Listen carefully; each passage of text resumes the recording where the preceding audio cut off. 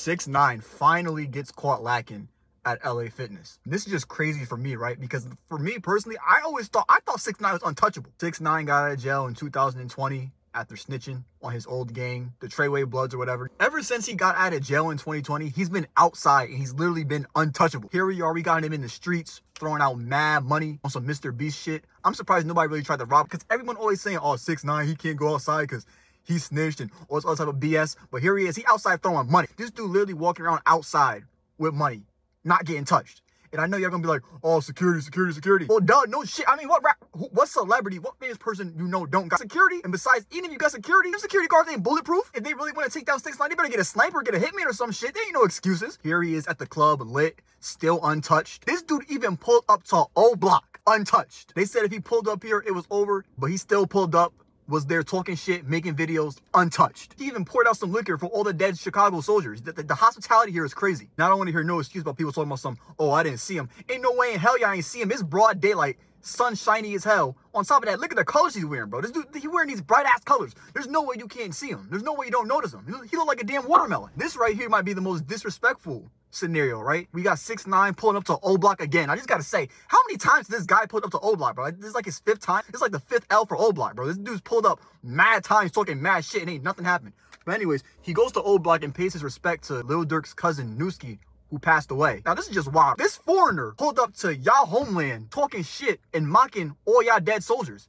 So y'all gotta slide. Y'all have to slide. I mean, like, there's literally something needs to be done, right? Like, this is the type of shit that you can't come back from. Like, sitting down talking about it, that's not gonna fix it. Like, niggas have to slide, bro. Like, something has to happen. I gotta do something, some form of retaliation. I mean, you Chicago people, right? Y'all some killers, right? Y'all some demons, right? Y'all in the streets clapping all y'all ops. Y'all got bodies on bodies on bodies. Y'all stacking up these Call of Duty kill streaks, right? If that's true, y'all should have been had a UAV by now. Call that shit in and find this man. So after all that, in my mind, I personally thought 6ix9ine was untouchable. I mean, because how do you go to all these places and not get touched or bothered or pressed or anything? I mean, this guy's been everywhere, bro. This guy has been in the club, the streets, stores, boats. He's even with Andrew Tate. This nigga in Croatia? This guy's literally been all around the world untouched. It was really coming to the point that I was just thinking, like, nobody was going to bother 6ix9ine. Like, he's just another celebrity. But 6ix9ine's 3-year streak of walking around this earth untouched finally came to an end when he was working out at LA Fitness. He at the gym getting his body right. Unlike most of y'all got some fat, lazy fucks, pieces of shit. Don't do nothing in your free time. You're just sitting there watching TikToks, watching videos like me and shit. Go do something with your time, man. Go hit the gym. Why is 6ix9ine at LA Fitness? I don't know. I have no idea. He probably thought he was untouchable too. Besides, it's better than being at Landed Litness, that dog shit gym. Allegedly, he got jumped by members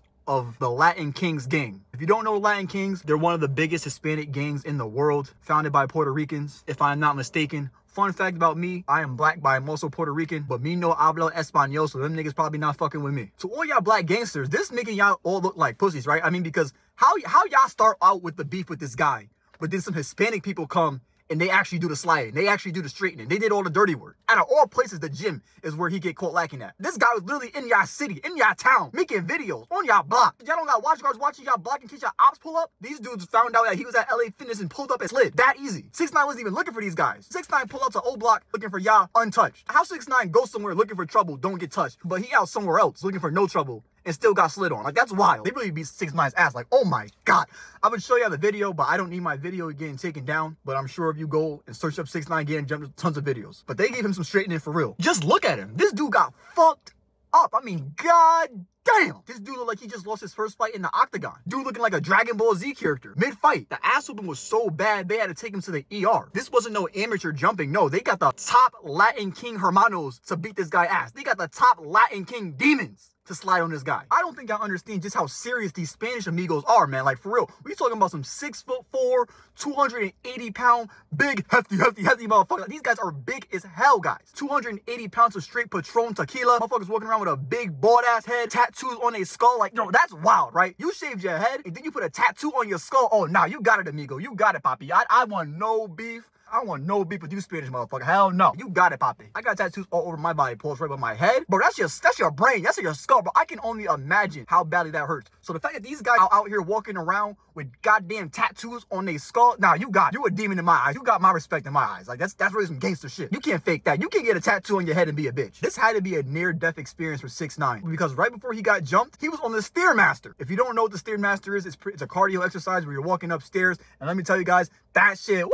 That takes up a lot of energy, a lot of stamina. If you fat, you want to lose some weight, you should hop on the Stairmaster. It's going to get you right. You're going to be on that shit sweat. You probably not going to be up there for 10 minutes. So think about it, right? This guy is on the Stairmasters for God knows how long. So we can already say he's fatigued, right? On top of that, he got this big ass black puffy coat on, which is making it even hotter, taking more stamina from him. So even more fatigue. This guy's at 25 HP. Then right after that, he goes into the bathroom to get jumped by the top Latin king hombres. How's he still alive? This guy got to be the main character. Despite getting jumped, 6ix9ine says that he does not need security still. He don't care. He went 3 years without getting touched, right? So maybe he'll go another 3 years without getting touched. I don't know. I don't know if this source is true. As you can see, it's from some rap, whatever. I don't know. That nigga, his sources, he's kind of shaky. I don't know if he really said that, but if he did, 6ix9ine, I'm giving you my energy. 6ix9ine's baby mama also came out and said that him getting jumped was embarrassing for their daughter. I believe personally that is just a clout statement, right? Because 6ix9ine has done a bunch of things that could be considered embarrassing for their daughter, right? For example, going to jail. Ha ha, your dad's going to jail. Ha ha, your dad's going to drop the soap and get fucked in the ass. Snitching. Ha ha, your dad's a snitch. Ha ha, everyone's making fun of your dad for being a snitch. Like, you see what I'm saying? Like, there's mad stuff that 6ix9ine has done that could make his daughter a victim of bullying, right? Like, and honestly,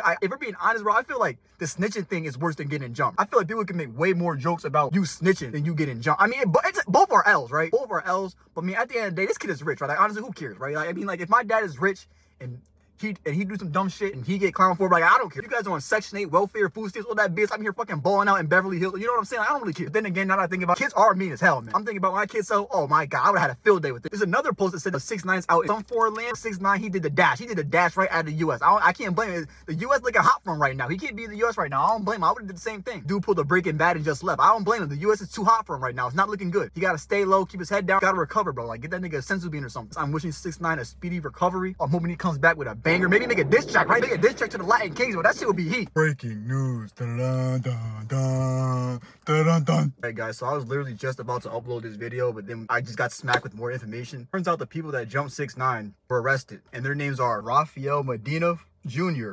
43, Octavius Medina, 23, and Anthony Maldado, 25. I don't know if I messed up on y'all names. If I did, lo siento. But as I predicted, these are some pretty big amigos right here. They got the bald head, fat ass beard. They definitely got some weight on them, okay? They definitely got some skin in the game. It looks like two of these guys are actually related, right? So that can actually add on to why the ass of them is so powerful, right? Because since they're twins, since they're related, they have strong chemistry, you know? Like, maybe they're putting together some twin combos or some Android 17 and 18 type shit. Not that it even matters that they got arrested because they got bailed out right after. So all you folks at that LA Fitness, y'all best keep your head on the swivel. This gets even crazier because it turns out one of the attackers' wives made a GoFundMe for the attackers, and I'm just confused. What is the GoFundMe for? Is this some undercover recruiting for the Latin Kings? Not that any of this matters to 6ix9ine, right? Because he's officially in Cuba. He literally just dropped this Spanish song called Bori. I can't tell you a single thing that any of these gentlemen say in this song, but I mean, but it does sound good, okay? Like, would I go around the hood blasting this on my aux? Probably not. If I was in Cuba, maybe, but if I'm driving around the trenches, nah, probably not. Somehow 6ix9ine still takes a W from all of this, right? Let's break this down. First, he gets jumped at LA Fitness and gets clowned for it, which is an L, right? But then he goes out to Cuba and becomes the Cuban Superman. Like, yo, what the fuck? This guy saved Cuba? Look at this guy. This guy out here giving money on some Mr. Beast shit. Again, this guy's walking down the streets. He's looking like the damn Hokage, bro. He's like the Hokage of Cuba. If you ask me, the W definitely outweighs the L.